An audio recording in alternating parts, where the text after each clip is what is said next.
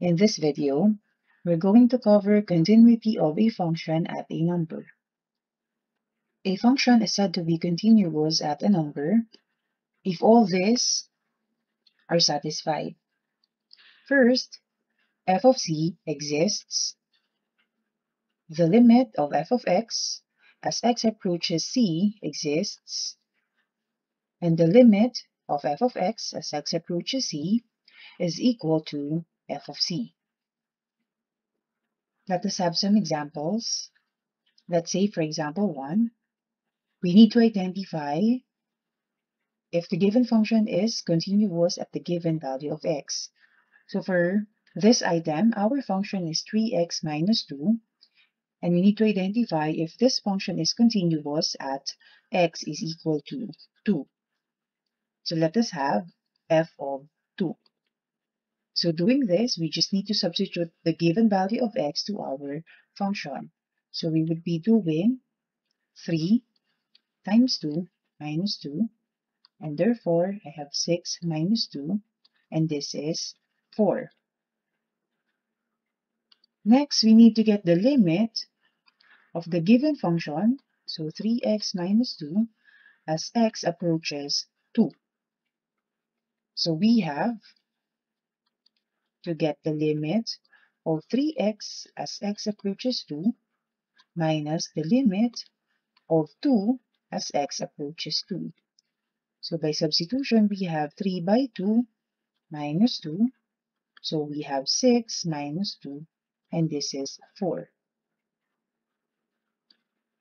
Since f of c, which is 4, is equal to the limit of the function as x approaches 2, then the function is continuous at x is equal to 2. Let us try for this function, x squared plus 2x minus 4 at x is equal to 1. So let us have f of 1. So we have 1 squared plus 2 times 1 minus 4, and therefore we have 1 plus 2 minus 4. So this will be 3 minus 4, and we have negative 1. So let us get the limit of x squared plus 2x minus 4 as x approaches 1. So this would be the limit of x squared as x approaches 1 plus 2 times the limit of x as x approaches 1 minus the limit of 4 as x approaches 1. And by substitution, we have 1 squared plus 2 times 1 minus 4. So 1 plus 2 minus 4, and this would be negative 1. So f of 1 is equal to the limit of the function as x approaches 1. Therefore, the function x squared plus 2x minus 4 is continuous at x is equal to 1. So generally speaking, if you classify the given functions, these are both polynomial functions. And if you are dealing with polynomial functions, these are continuous everywhere. So whatever given value of x, we can always conclude that the function is continuous, because polynomial functions are continuous everywhere. Let us have another example. In this case, we are given a rational function. So let us try to do f of 5. So if we try to substitute this to our given function, we have 5 squared minus 6 times 5 plus 5 over 5 minus 5. So this would be 25 minus 30 plus 5 over 0. So we have 0 over 0. And therefore, f of 5 is undefined. So in this case, since f of 5 does not exist, therefore, we can say that the function is discontinuous at x is equal to 5. Since the given function is a rational function,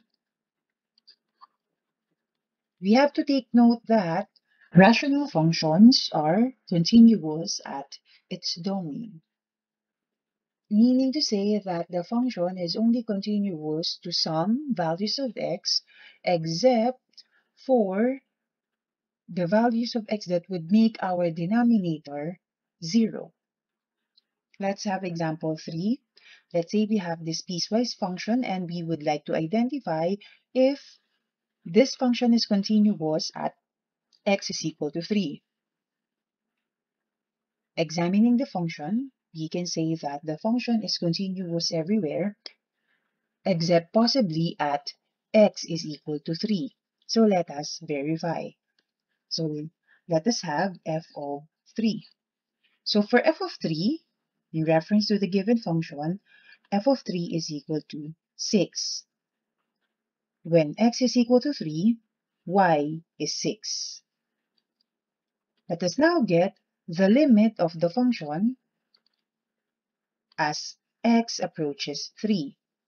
So in reference to the given piecewise function, we're going to use x squared minus 9 over x minus 3. If we're going to do f of 3 for this function, we would be doing, for this case, that would be 3 squared minus 9 over 3 minus 3. So I have f of 3 is equal to 9 minus 9 over 0. So I have 0 over 0. So we have indeterminate in form for this given function. Therefore, we would be doing factoring. So I have x minus 3 and x plus 3 over x minus 3. So this would be cancelled.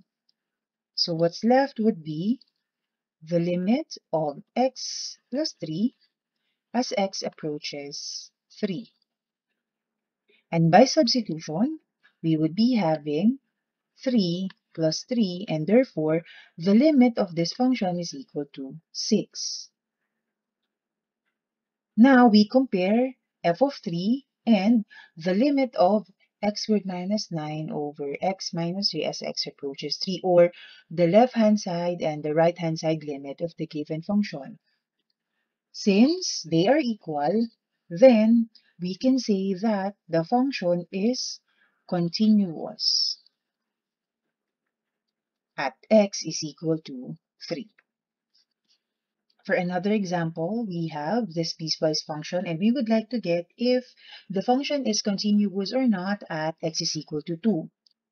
This function is continuous everywhere except possibly at 2. So let's have f of 2. So between the two functions, we're going to use x cubed minus 2x plus 1 because of the restriction of less than or equal to. So we would be having 2 cubed minus 2 times 2 plus 1. So this would be 8 minus 4 plus 1. Therefore, we have 5 for f of 2. Now let us have the limit of the function as x approaches 2. So let us first get the left-hand side of the limit, or 2 from the left. So between the two functions, we are going to use x cubed minus 2x plus 1. So this would be the limit of x cubed as x approaches 2 from the left minus 2 times the limit of x as x approaches 2 from the left plus the limit of 1 as x approaches 2 from the left. So we have 2 cubed minus 2 times 2 plus 1. So we have 8 minus 4 plus 1, and this would be 5. Now let us try to get the limit of the function as x approaches 2 from the right. So we're going to use the second function now because of this restriction, which is x is greater than 2. So we have 3x minus 2. So we can have the limit of 3x as x approaches 2 minus the limit of 2 as x approaches 2. And therefore we have 3 by 2 minus 2. So we have 6 minus 2. And therefore we have 4. Comparing the left-hand side limit to our right-hand side limit, we can say that the limit of the function as x approaches 2 does not exist because this one is not equal to 4. And therefore, since the limit does not exist, we can say that this function is discontinuous at x is equal to